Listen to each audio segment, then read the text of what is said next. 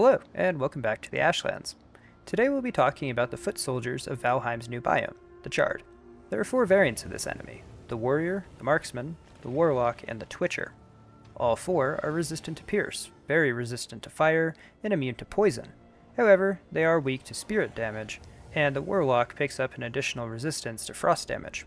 The Warrior and Warlock both have 600 health, while the Marksman and Twitcher have 200 and 220 respectively. The first 3 have various pieces of armor that they can spawn in with.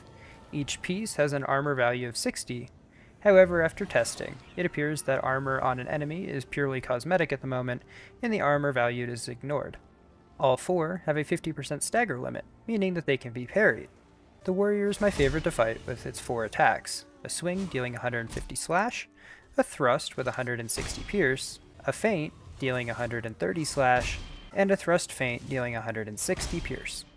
Given this, your most protective armor overall is the root chestplate with heavy armor for this variant. However, given the greater variance in damage and the amount of fire in the Ashlands, I would recommend sticking with heavy armor if you haven't recently downed a fire resistance wine. When it comes to the Marksman variant, however, the benefit of the root chestplate becomes much more pronounced. Despite this, the fire of the Ashlands still poses the same threat without a fire resistance potion, and so it still may not be your best option. This significant increase in protection for the root chestplate when it comes to the Marksman variant is due to the fact that both the Marksman's attacks deal exclusively pierce damage. The first attack, named Bow in the files, deals 200 pierce damage. The second attack is a volley, which shoots 10 arrows in a wide area, each dealing 180 pierce. The Warlock variant can cast fireballs, each of which do 100 pierce, 20 blunt, and 70 fire damage. On top of that, the Warlock can also summon special Twitchers, making it the priority to eliminate this variant. The summoned Twitchers are the same as the normal ones, except they are green and only have 50 health instead of the normal 220. Speaking of Twitchers, they have 3 attacks: a left and right scratch, both of which deal 100 slash, and their other attack is a throw, which deals 75 pierce and 95 blunt. For both the Warlock and Twitcher variants, the most protective armor overall is the heavy armor. Against all 4 variants, of course, the magic set still remains a viable option if it better suits your playstyle. Since Warlocks only seem to spawn in the fortresses, your most protective option overall against the Charred while wandering around in the Ashlands is certainly a root chestplate. However, that option is ill-advised due to the environment if you forgo the fire resistance wine.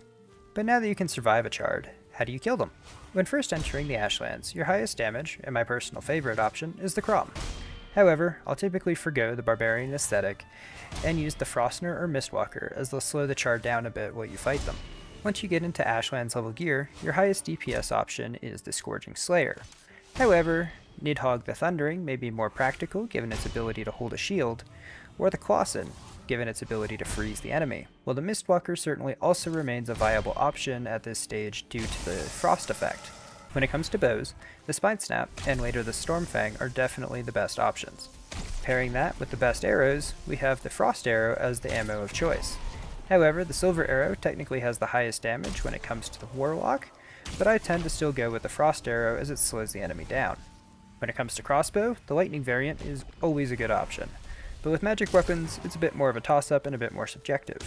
I like the shotgun staff though, and the Staff of Embers typically doesn't do a whole lot. But now that you've killed them, what do they drop? The Warrior, Marksman, and Warlock each drop 1 to 3 charred bones, and they have a 5% chance to drop their respective trophies. The Twitcher, however, lacks its own trophy, and drops 1 to 2 charred bones upon death. With that, we've covered every aspect of fighting the new Charred enemies. If you found this video helpful, it would be greatly appreciated if you could hit the like and subscribe buttons, as it will help others to find this video. Happy gaming, and don't get charred in the Ashlands.